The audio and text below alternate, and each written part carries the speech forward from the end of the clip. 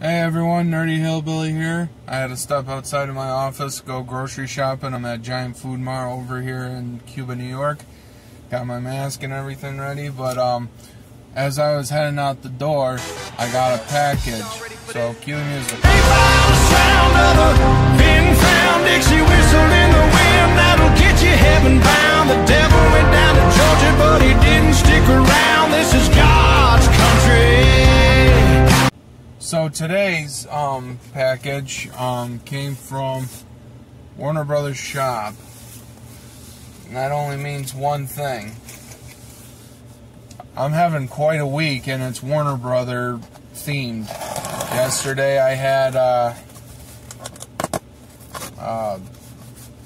the Animaniacs concert, and now I'm receiving a box from Warner Brothers. And I think, yeah, I ordered, because I went on the Twitter page for Looney Tunes, the official Looney Tunes Twitter page, and they were doing a limited edition hats for the new Space Jam movie. Yep, here it is. They really packed this stuff in here. But, yeah. There it is. Space Jam: A New Legacy. And you know what's funny? This whole week, when I say it's been a Warner Brothers week,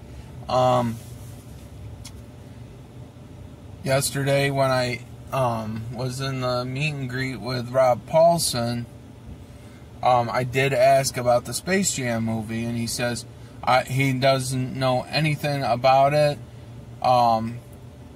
He knows that the movie's happening, but I asked him about the idea of Animaniacs, if he can confirm or deny if Animaniacs is coming to Space Jam, and he says, I don't know.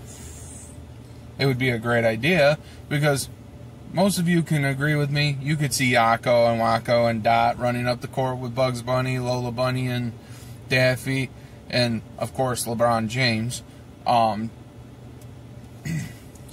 beating up on a bunch of monstrous aliens trying to take over our beloved cartoons once again. Alright guys, that's all I got for you today. Have a good day.